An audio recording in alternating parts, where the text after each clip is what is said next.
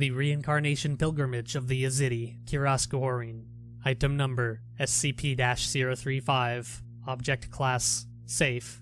Special Containment Procedures. Once every year, a mobile task force is dispatched from Containment Command 2 and expunged to Site 22A to defend the runway and airport located there. The civilian facility is to be cleared of all non-SCP personnel by 0400 hours of September 23rd, and none are allowed to return until sunrise the next day. On October 1st, all civilians must be evacuated again before sunrise, and will not be allowed onto Site 22A until the return of the pilgrimage flight.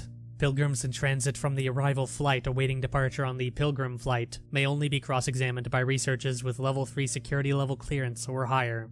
Description: SCP-036 includes the location, Site 22A, a small airport in the Mosul region of northern Iraq, and Site 22B, the destination of passengers boarding at Site 22A. The key components of SCP-036 are the arrival flight, a passenger plane that varies in make and model from year to year, that arrives shortly before dawn on September 23rd. It appears on radar about 30 to 40 kilometers away from Site 22A. When it lands, pilgrims exit the plane and enter the terminal. No crew have ever left the plane. Observations have only revealed a masked pilot and co-pilot. This plane leaves quickly after pilgrims exit, and does not wait for clearance for takeoff, nor does it identify itself upon approach for landing.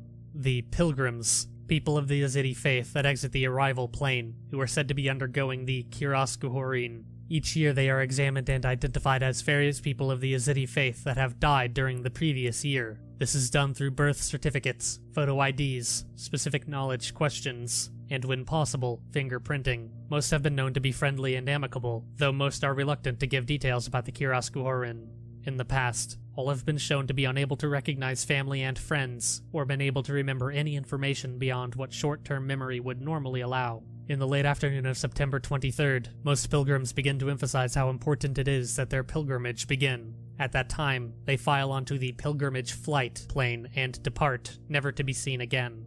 The pilgrimage flight, a passenger plane provided by SCP personnel for the transport of the pilgrims. It is manned by a crew of trained Yazidi holy men. The crew are typically never able to elaborate upon details of the pilgrimage or what the Kiraskuhorin actually is. SCP equipment on board function optimally, but recorded data will only slightly increase our understanding of the pilgrimage each year. Though the flight is gone for 7 days, the crew and recorded data are only able to account for a few hours. Days are missing from time recording equipment and cameras, though nothing abnormal is ever observed. The plane disappears from radar and visual contact is lost about 50 to 60 kilometers away from Site 22A until it returns about sunrise on October 1st. Site 22B, the destination of the pilgrimage plane. It is a small airport consisting of a runway and single building located at coordinates expunged. It has only been observed by pilgrimage crew and cameras on the plane.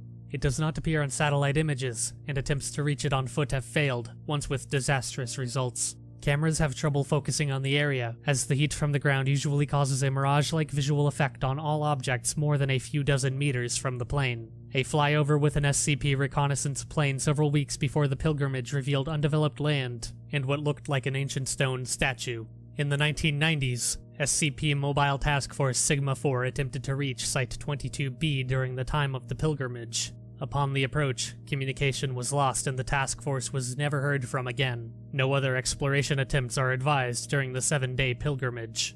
Originally, the Kurdish-speaking Yazidi people around Mosul secretly performed the pilgrimage themselves. Pilgrims from the east were escorted by masked armed guards on camelback into the care of Yazidi holy men. It has been explained that the holy men would then take the pilgrims west to their land of the dead, where the pilgrims would wait to be reborn back into the Yazidi people.